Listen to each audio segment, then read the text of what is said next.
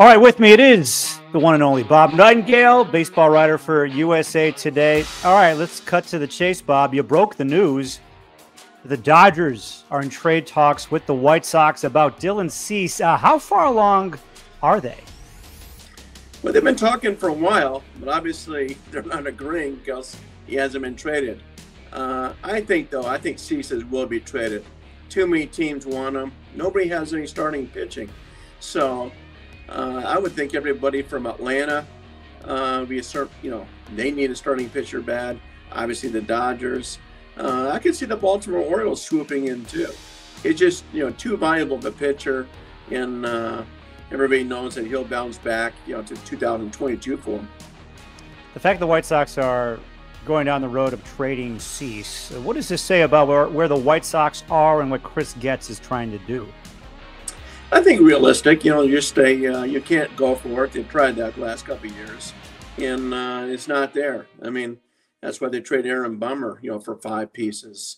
So I think the same thing here. Like Chris Getz said the other day, everybody's available. They got to listen in. And I think they do have to listen in. You can't pretend like, okay, everything's going to be fine. You could hold on to Cease until the All-Star break. Realistically, they're not going to contend this year. But you'll certainly get more for your money right now if you move them. All right, so what do you think the White Sox can get for Cease? 2 years until he's a free agent. You mentioned the Dodgers. They have the 6th best farm system in baseball. What kind of package can the White Sox get in return for Dylan? I think you get a team's, 2 of their top 10 guys. Very valuable guy. I'd rather have Dylan Cease than a 1-year Tyler Glass now, and that sort of thing. But no, a valuable guy. He's been healthy. So I think they get a ton for him. And everybody's starving for starting pitching. That's why, you see Yamamoto, how many teams want him. Aaron Nola got $172 million from the Philadelphia Phillies. So they got a very valuable commodity here. And, if you don't think they can contend, why not move them? So how many teams do you think are after him? What's the number, you think, the range?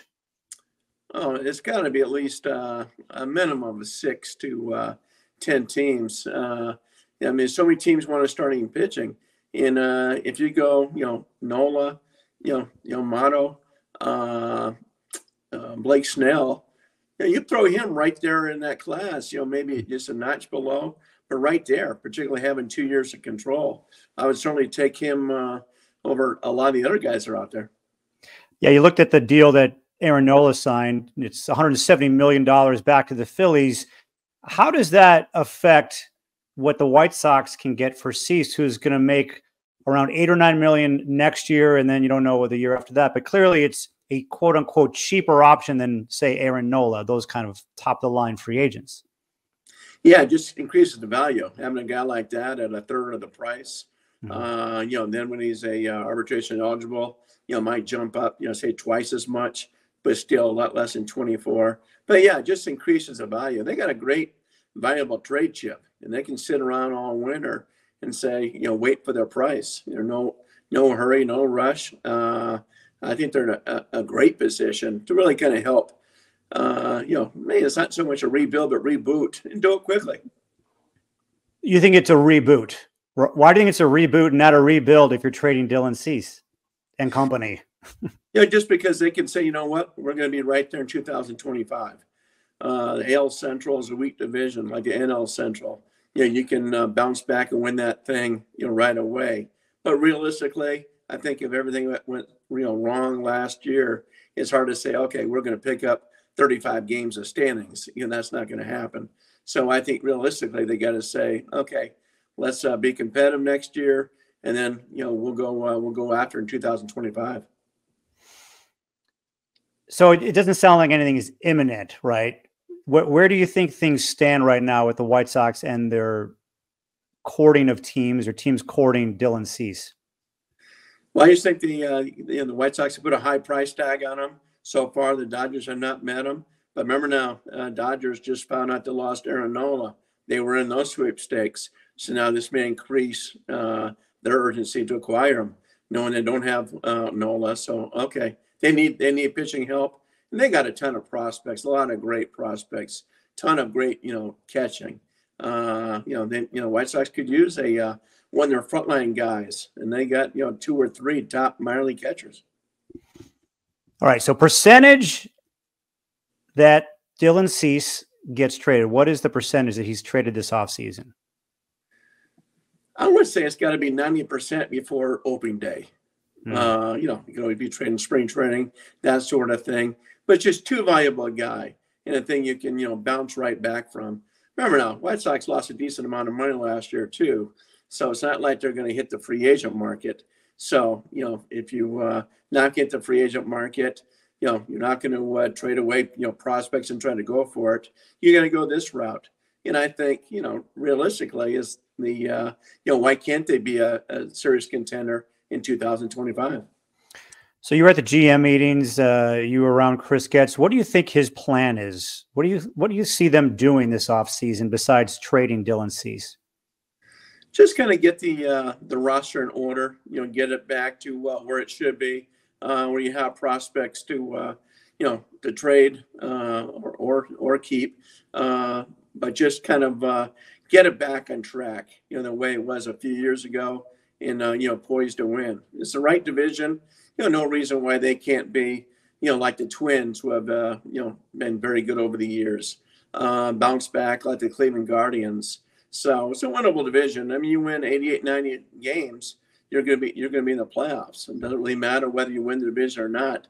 But I think realistically, in the words of Chris Getz, I don't like my team, and I don't think anybody else does either. They got to get this thing going right, and you can't just piecemeal together and pretend like everything's going to magically, all the problems will magically disappear overnight.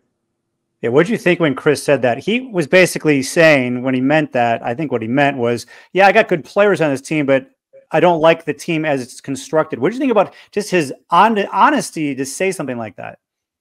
Well, I would think every passionate White Sox fan will say, I agree with you. You see all the games, Chuck. It's not like you can say, hey, I love my team. It's like if you said, I love my team, you said this guy's out of his mind. You got to be realistic here. And I think for a while there, the White Sox weren't saying, okay, we get a piece here, a piece there, we'll be right back in. And it hasn't worked. So you can't keep trying the same thing over and over. You got to do it this way. So I like the fact he said that because he's being very honest. All right, his first trade was the Aaron Bummer trade, 5 players in return from the Braves. What did you think about that trade? I like the trade an awful lot. I think Bummer wanted out. I think he wanted a change of scenery. People love going and pitching in Atlanta. I think it's great for him. But to get 5 pieces like that, all you got to do is have 1 or 2 guys work out, and it's great. And I think as Chris Getz said in his press conference the next day, hey, we weren't a left-handed reliever short of, winning a championship. Exactly right. I like the move a lot. I really did. Okay, so I spoke to you on the podcast before the deadline, and you had predicted that the White Sox would trade 6 players before the deadline. And you were right. They traded 6. All right, so how many other players total do you think will be traded this offseason by the White Sox? Already Aaron Bummer's gone. We won't include TA, or we can maybe include TA because they didn't trade him, but they obviously aren't bringing him back. And then Cease would be next. What's the number in your mind, or who do you think is going to be following potentially Dylan Cease out the door? I'm not sure who else. Was this people want a Michael Kopech or not? He doesn't have that same value. Could he have that value in spring training or early in the season? Yeah. So I'm not sure. I would say just less than a handful of players for sure, just because there's not a market for them. If there was a market, yeah. But I'm not sure there's a market for Kopech and that sort of thing. So maybe sometime in spring training, early in the year. Whether it's some of the position players they have. But I think right now they just don't have those guys to trade. Yeah, he was asked, Chris Getz was asked about the market for Eloy Jimenez. And, he said that, teams have called about him.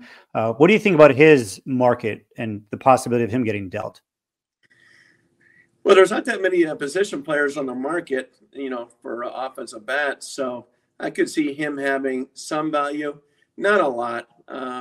I think he'd be more of an all-star break type thing where he's got to put up, better numbers for them to get something out of it. It makes no sense to move them if you're not going to get some pieces returned just to save money. So I would think he'd probably still be around on opening day. You had said in an article the White Sox were planning on lowering payroll. Do you know what anything more beyond that? Is that just a 1-year thing and just kind of retreating for a year and then going back up in 2025? Yeah, I think retreating just, for this year for sure. You saw the attendance is down. I mean, when the attendance is down, you take a financial hit like that. So I think they said, you know what, we've been spending money. It hasn't gotten us anywhere. Let's try this way and kind of rebuild. And then if there's a piece or two that we can get that will help us contend for the AL Central in 2025, they'll do it. I mean, they're not, it doesn't make sense to spend $200 million on a pitcher, or $600 million, $500 million on Ohtani. It makes no sense. So you might as well retreat for a year and then see what's out there. There's not a magical guy out there, that's going to help the White Sox contend in 2024. Yeah.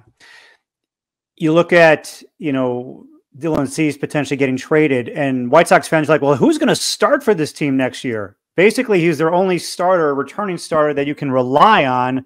What's the market like starting pitching wise for a team like the White Sox? They're not going to be top of the market, but in terms of the middle and lower ends of free agents out there for starting pitching. Yeah, I mean, there's guys, out there like, the St. Louis Cardinals just signed a Lance Lynn, that type of guy. A Wade Miley, perfect type of guy. He doesn't go back to the Brewers or, Red type of situation. So there's enough guys like that, the $8 to $10 million guys. They're not going to be the Sonny Gray sweepstakes or the Blake Snell sweepstakes. It's just too rich. They're just too far away from contention. So I would think more try to find guys and, try to find guys 6-year minor league free agents. I think they're all over that market, trying to find a steal here. All right, last thing. Okay, I love it when I can get you making a prediction, especially when they're right. Where does Dylan Cease get traded and when? I think it's traded sometime in December. I think before January 1st. I'll go with the Dodgers, but I could see him at Atlanta. Alexis Topoulos is very aggressive, and Baltimore could use him. Baltimore's got the top farm system. They got more position players to know what to do with, and it follows their MO. Remember, their GM, Mike Elias, is from Houston, and when he was working under Jeff Luhnow, what they did was trade away some of their prospects, and they went and got Justin Verlander, got a Garrett Cole. I think Baltimore follows the same blueprint.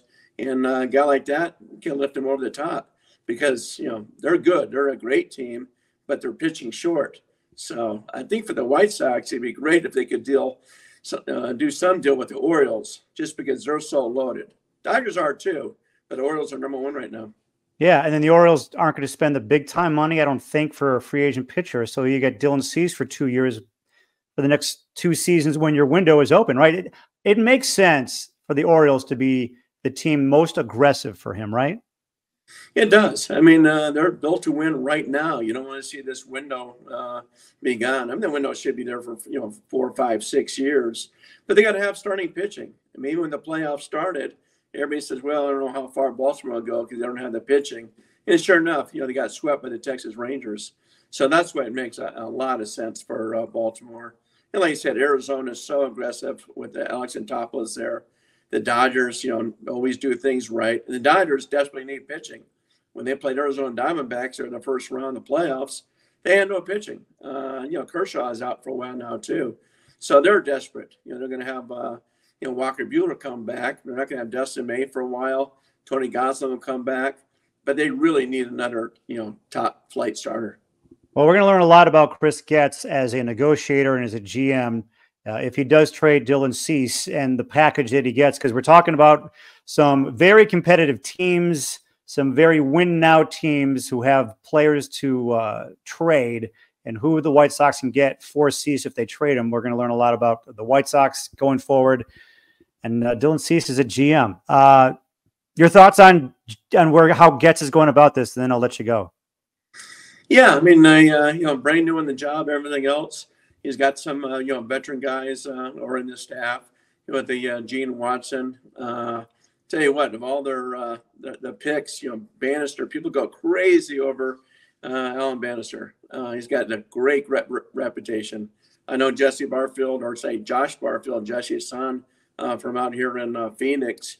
People love that guy too. So I think the hires they made have been tremendous, and good coaches too, as far as bringing them in to help out that staff. But yeah, we'll see. I mean, I think that Chris Getz isn't going to just say, "Hey, I'm making this move." I think he'll do a consensus among his own people and says, "What do you think?" And it's a big winner for the White Sox, because if you strike it right, just like if you strike it right with the Aaron Bummer trade, you'll be back in no time. Okay, Bob Nightengale from USA Today. Great talking with you, and we'll see what happens with Dylan Cease. Thanks, Chuck.